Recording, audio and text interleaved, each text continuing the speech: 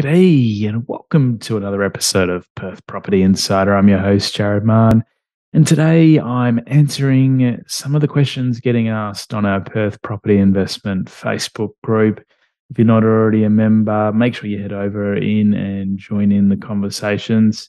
Be good to get your input on anything and get help from other investors too. So check it out on Facebook, Perth Property Investment Group. Now, what sort of stuff are we covering today? We've got lots of interesting questions. I chose some really juicy ones, going into what are some of the books I recommend for Australian property investor sort of experts.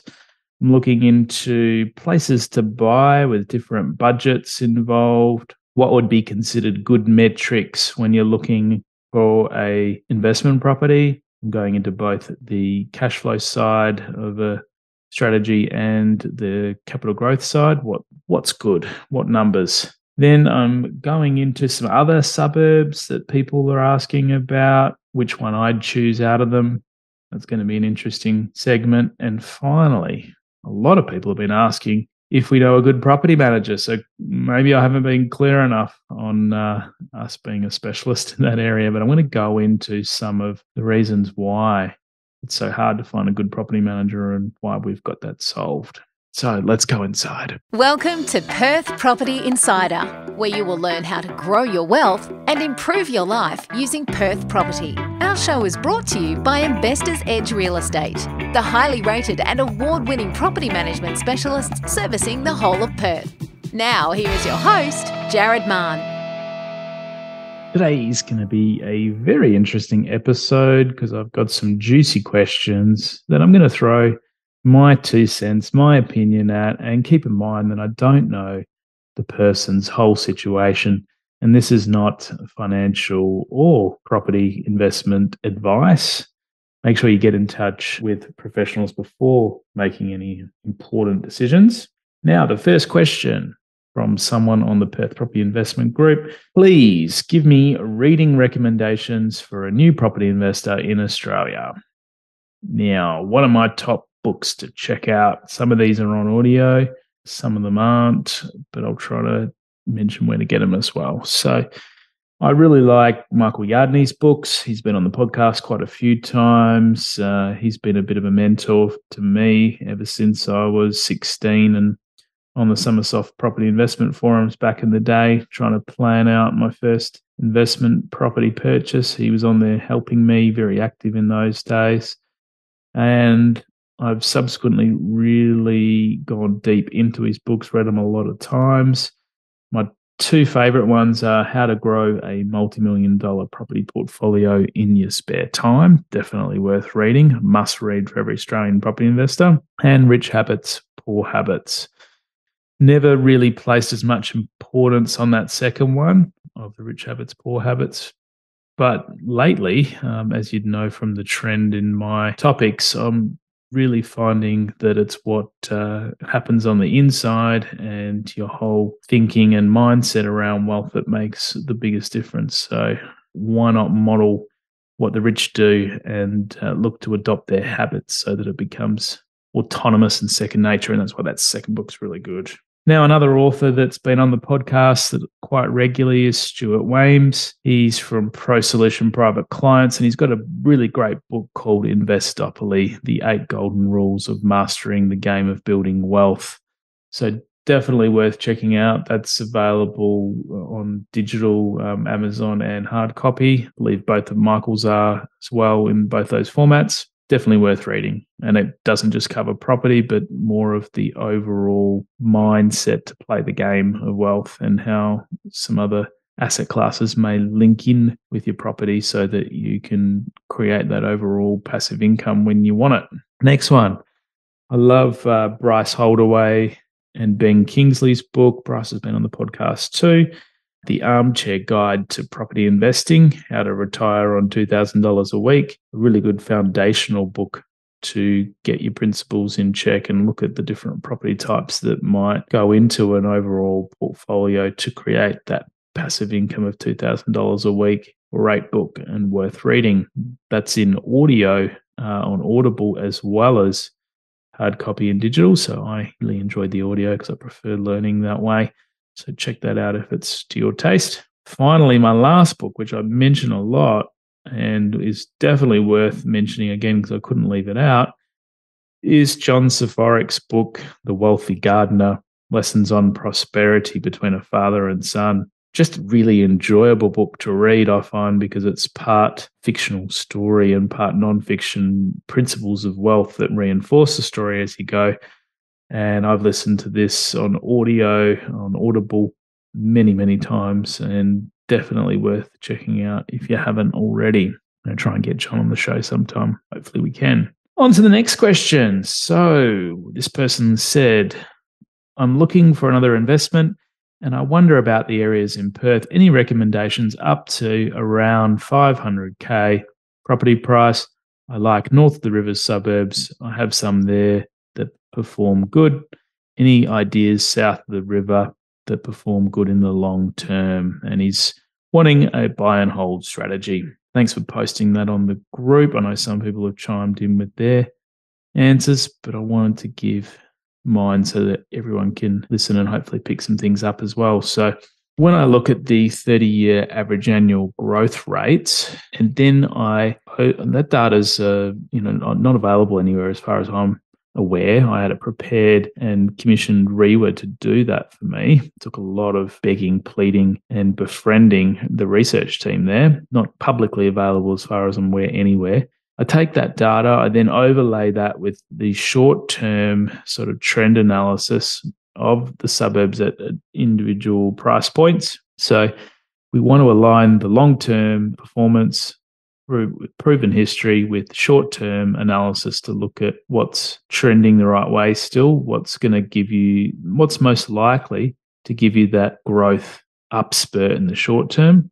And when I look at all the suburbs at that sort of 500K price point, now we can look less as well, but I've more focused in on that maximizing and buying the best quality of property that you can, which many of you would know I'm a big advocate of. My two picks, one for north of the river would be Marangaroo, really good, solid family suburb that's relatively undervalued still compared to neighbouring ones, and Rockingham in the south. So there was a lot of investor-focused activity in the neighbouring suburbs to Rockingham last year.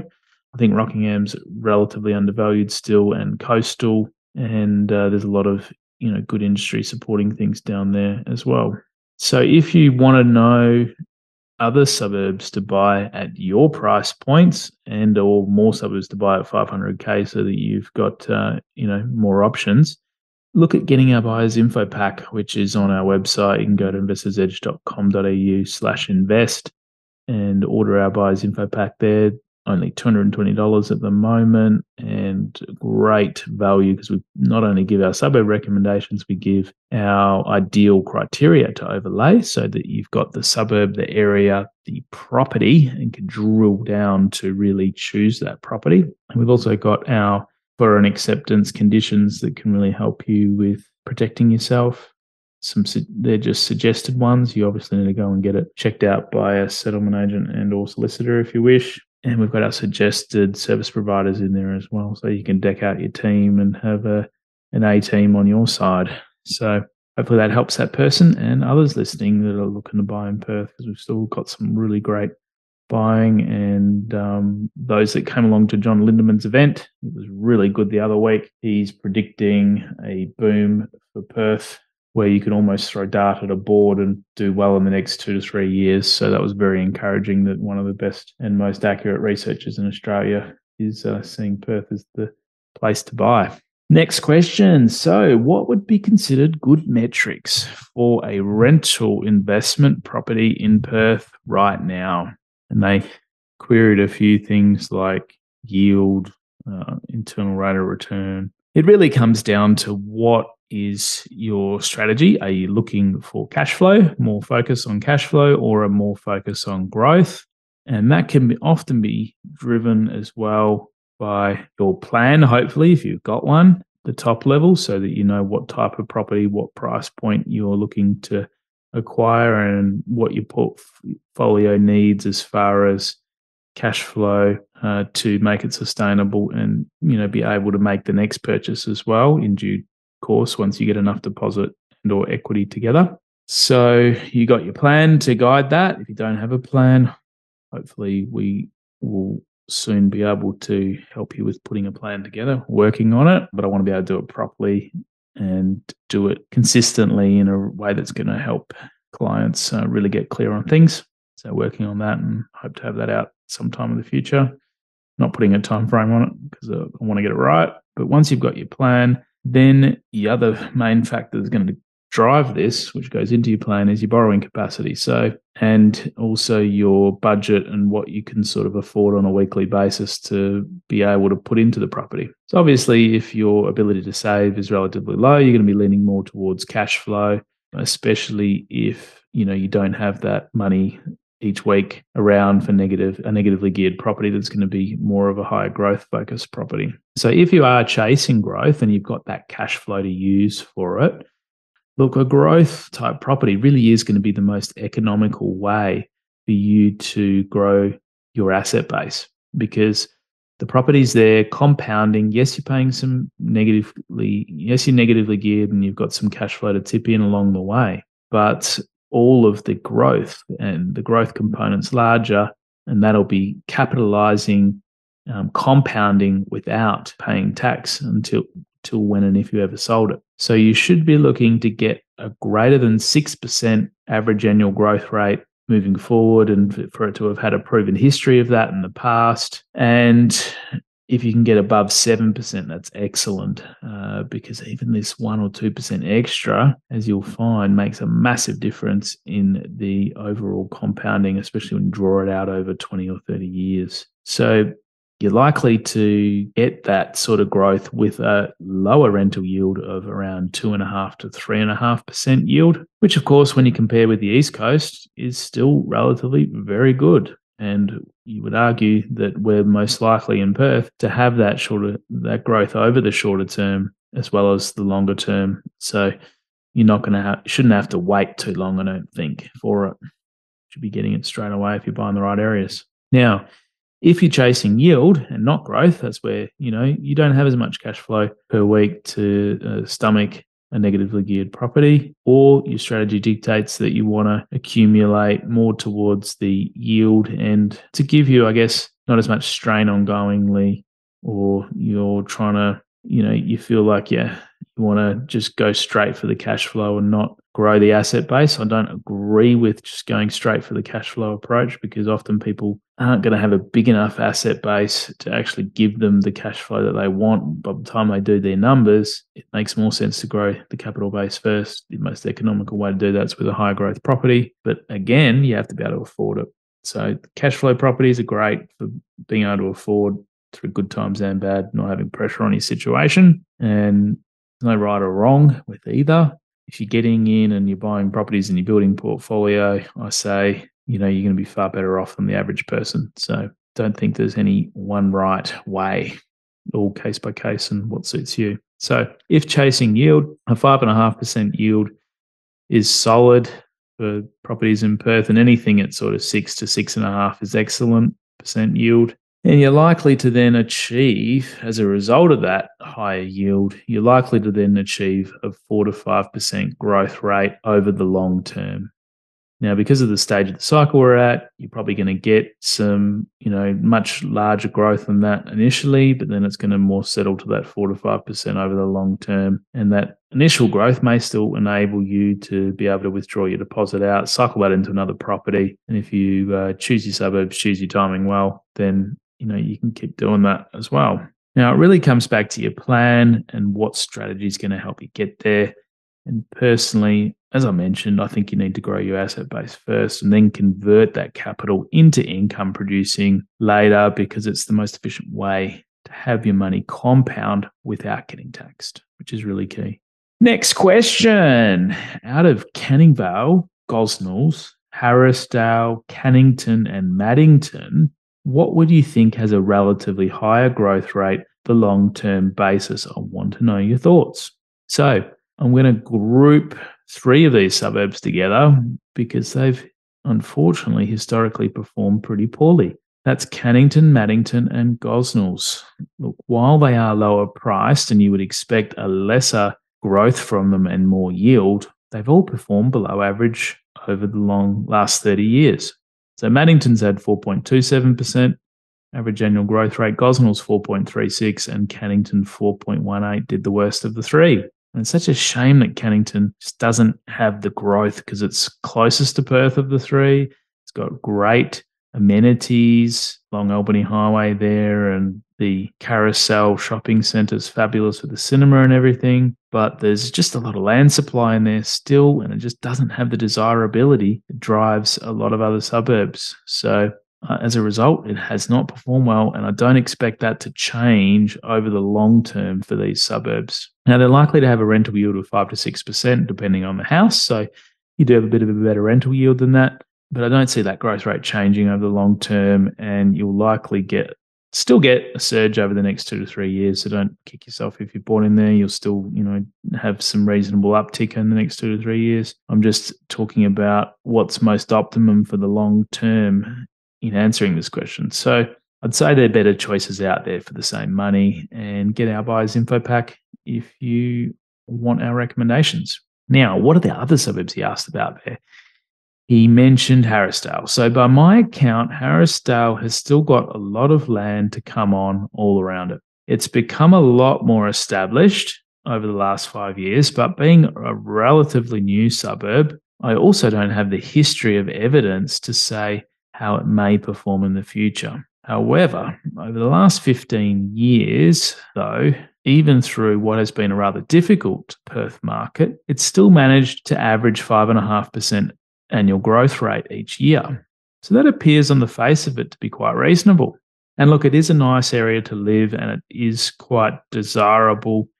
And while building costs are going to keep going up, and while the land supply is still tight, the suburb will likely do quite well as well, because it does have a lot of new housing. It's still attractive. It's still relatively close to Perth, and does have a lot more amenities in the town centre there. So just wouldn't necessarily be my first choice longer term because of that. If you pull up the map, you can see there's a lot of land supply on the back of Harrisdale that will come on at some point, and it's going to work on keeping prices suppressed, I believe. Now, the last suburb, and I'm saving the best for last here. Canning Vale would be my pick of all of these suburbs.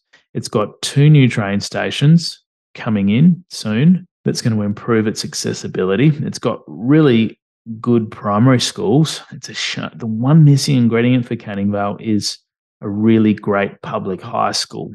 So a lot of people start there with their kids in primary public school, send their kids to private high school, or move when their kids are going to high school. So if just unlike, Willetton and Ross Moyne that have those wonderful high schools, public high schools, it'd be awesome if Canning Vale had that. One missing ingredient to see it go to the next level in line with those other suburbs I just mentioned. So now with Canning Vale being built up all around it with no land supply surrounding it, it's likely to perform even better than its historical growth rate, which has done 6.08% over the last 20 years. So really solid, good growth rate over the last 20 years. And I don't have data going back the full 30 years because I suspect it was founded not too long after the 20-year mark.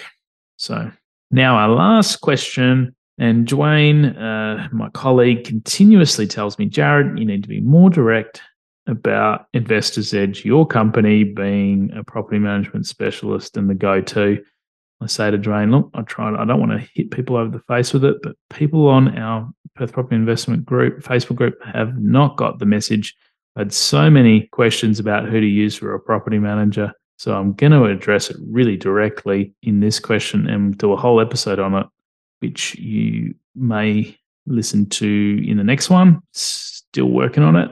So what has this person said? Let's go into this, because it's very commonplace, not just in Perth Property Investment Group, but all around forums and when I go to events. Until people find us, they're wondering, does anyone know a really good property manager? One that's happy to communicate regularly and is thorough. Had some really average ones, So I'm looking for a proactive property manager. Do they exist? Yep.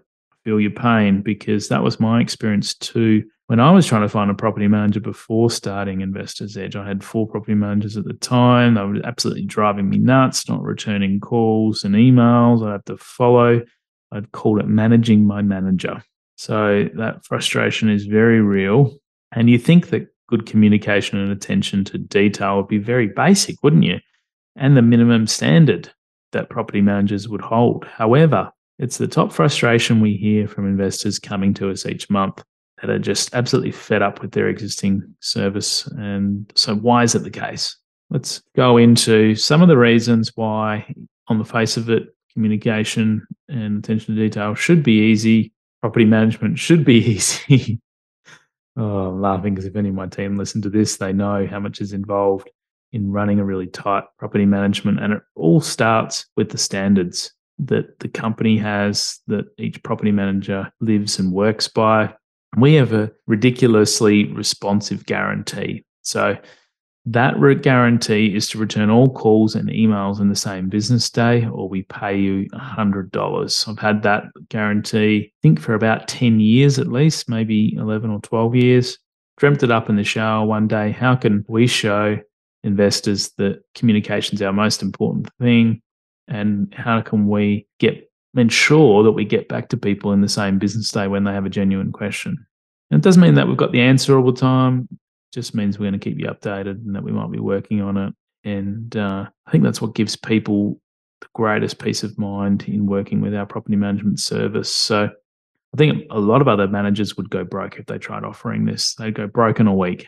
Now, what's the other reasons that managers fail to deliver on the basics? So we've mentioned standards not being high enough.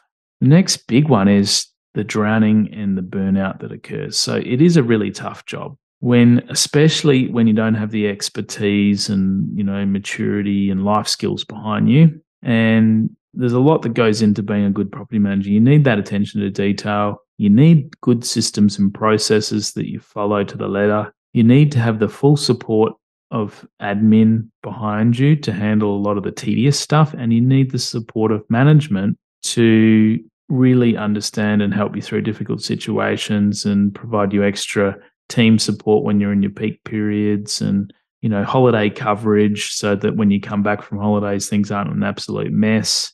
And the problem with property management is the work never stops. You can easily get on top of a manager, especially if they've been given too many properties to manage. Now, what is too many properties to manage, I hear you say? Well, it's not a set number, and it's really difficult. You can't go around saying, how many properties do you manage? It's such a broad question that it's worth asking, I guess, but there's a lot that goes into someone's capacity to deliver on that number of properties. So there's a lot of aspects, including the ones that I just mentioned above. But then it comes down to the quality of your tenant selection. Obviously, if you've got tenants that are causing issues, that are in arrears, that are damaging properties, that chews up time massively. So quality of tenant selection is so important, and that's why we have a quality tenant guarantee as well, that if we ever have to evict a tenant, we'll cover the cost to release the property. We've got the other thing is maintaining the condition of your properties. If you keep that really tight, then you're only dealing with, small stuff as it comes up. You don't let it all build up and have a massive problem when you come to vacate the tenant. That's where owners end up with a lot of cost overrun because it goes over and above the bond. Tenants end up feeling very surprised because no one had told them about these things along the way. And we'd rather address them along the way and have the tenant, enter a payment plan or come up with the funds ahead of time and just not let things build up. And then when we come in to do our inspections, we can notice something very quickly that might be out of place and get it sorted so that it doesn't build up. So again, has a huge bearing on the ability for a manager to manage more properties.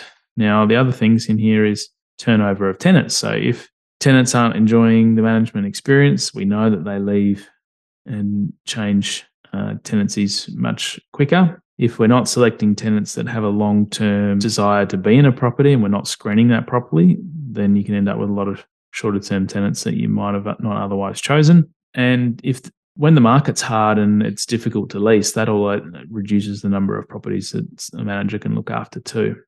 So all of these have a huge bearing on how many can be effectively managed.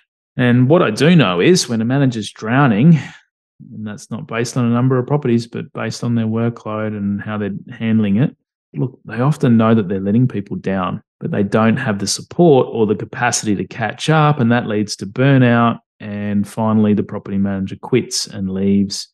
And there's a huge turnover of managers that is continuously happening in the industry. Thankfully, all of my team have been with me a very long time. We all love working together, got a great culture, and they get the support. They need to be able to take holidays, to have a great work-life balance, and to get great results for our clients and feel like that they're being rewarded for it. So a revolving door often occurs where the new property manager is thrown in the deep end and immediately put under pressure, and then they find all the hidden problems that the last manager's not gotten around to. And the issues have gone from small things to grown to being much larger emergencies that take even more time. So that revolving door and changing a manager is a real big problem, and it's tough. So tough for the incoming manager to try and get on top of. Now here, thankfully, we run a really tight ship. We have the highest of standards, and each manager has a minimum of 7 years experience, and they have key performance indicators which we track and review on a weekly basis to ensure that the portfolio is kept really tight, and they have an investment mindset, so they understand where our clients are coming from, and they are always trying to improve their returns. They troubleshoot maintenance, they review the rent in line with market, they negotiate and try to get the most out of tenants, especially in this market. So we're getting record prices when we release. All of this goes into improving the returns and giving peace of mind. So I'm so proud of the team and grateful to have them working for me. And it's why we're one of the most highly rated on Google with over 600 reviews and most awarded in Australia. So if you are looking for a property manager, check us out, investorsedge.com.au. And thanks for bearing with me while I dive deeper into that question, and hopefully we won't have as many people asking on the group because it tells me they haven't checked us out or they don't know that we do it. So thanks for tuning in. Hopefully these answers can help with your investing plans. If you have any specific questions for me, get in touch. Just a reminder that the information discussed in this podcast is general in nature, as we don't know your specific situation. You should always seek professional advice before taking any action. For free market reports on your suburbs of interest and other helpful resources to grow your wealth, make sure you join my property investor update at investorsedge.com.au/join. And finally, make sure you're a member of our Perth Property Investment Facebook group to be part of the conversation with other like-minded investors, get help to your questions, and get a feel for what's going on out there in the market. I'll see you in the group.